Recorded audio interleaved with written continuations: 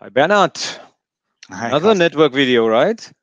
Yeah, we tend to use a lot of network videos in the Stretch Cluster series, right? Now, this time it's the additional cluster networks. And let me briefly explain why we are using that. Because this is not something that is in the documentation, at least from our side, but we thought that it is really beneficial to have. So we both agree that we would require this in a Yeah. stretch cluster scenario, right? Why? Especially, Yeah. Bernhard, especially in our scenario where we Yeah. only have a 1 gigabit management network, we really require it. Hmm. But it's also useful in other scenarios where you have separate storage replica switches, Yeah. or where you want to separate your traffic, live migration, and other things from the management network to another network, right? Yeah.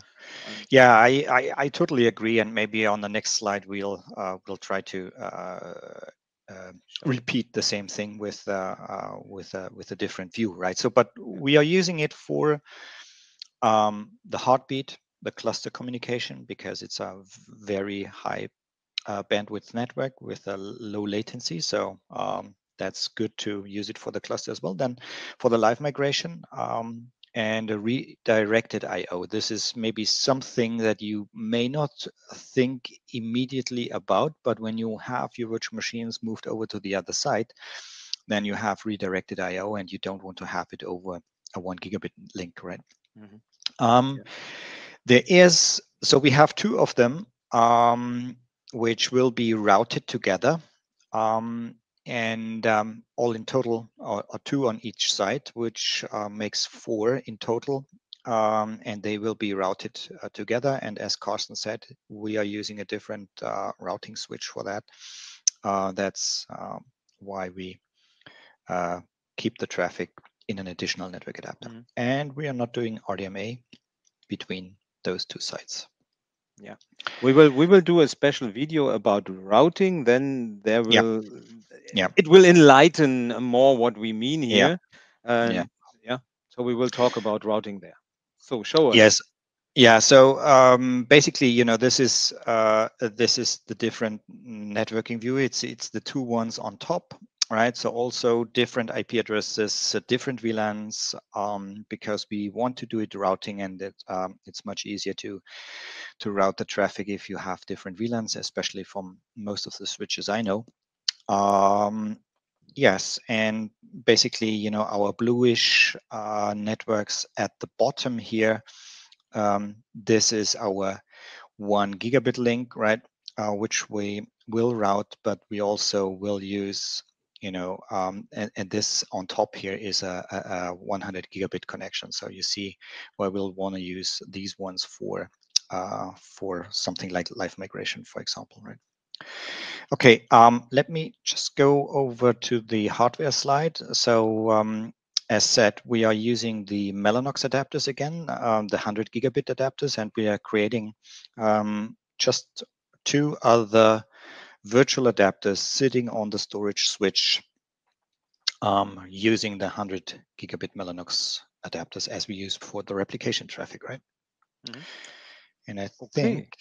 that's it. So no routing, just the creation of the um, of the network adapters. Right. So I'll hand it over to you. Okay, here I am again.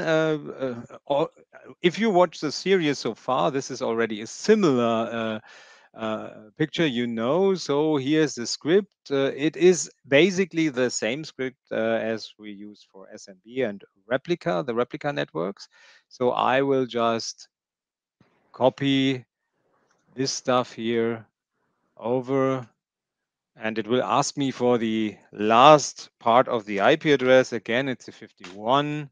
Mhm. Then we have to decide in which site the host is and which network we Mhm. use. So here are the cluster networks. Bernhard has specified also in the video. We will set them Mhm. on this host, and I will do that, the stuff on the other hosts after the video, of Mhm. course. So then again, we do a network team mapping, and therefore we need the name of the hardware adapter. So this is why we get the Mellanox 100 gigabit adapter. And then here again, it's basically the same. Add a virtual network adapter in the management OS, and then we will give it an IP address. We will turn off the DNS registration. We will set the VLAN tag on the adapter. We disable NetBIOS here. Then we do IEEE priority tags on, so that they can be used on this adapter, because we use live migration, we use cluster traffic here. Then we disable RDMA because it's inter-site traffic, and Microsoft doesn't allow in a stretch cluster scenario RDMA to be used for inter-site traffic. And then this is the T mapping. So let's just do that. And again, it's 2 times.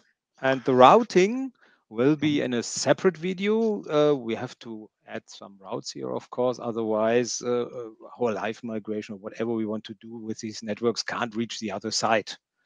Yeah, the only route that we have, or that I remember, is our default gateway, right? Which is hooked to the management network. So that's the default route for any traffic will go to your default gateway at the moment. Yeah, we don't have a site-specific routing rule yet. I mean, it's just the gateway, the only one that you have. Exactly. So, and these routes are a little bit special, but we will talk about that in the routing video. So now he is done. If we do a get net adapter, and I always write it wrong in my head, there is a miswiring. Yeah, then I would have a similar miswiring. Yeah. Okay. So you see here we have now the 2 cluster adapters. And I changed something between the videos. So here was an Ethernet 7 and another Ethernet adapter. I renamed them to, they are Intel E801, 810 adapters. We don't use them.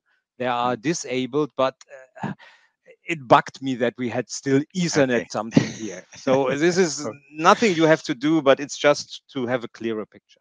So now we have our adapters, and in the next video, we will have some fun with routing and maybe also some moving around of stuff, right, Bernard? Yeah, see you there. See you there.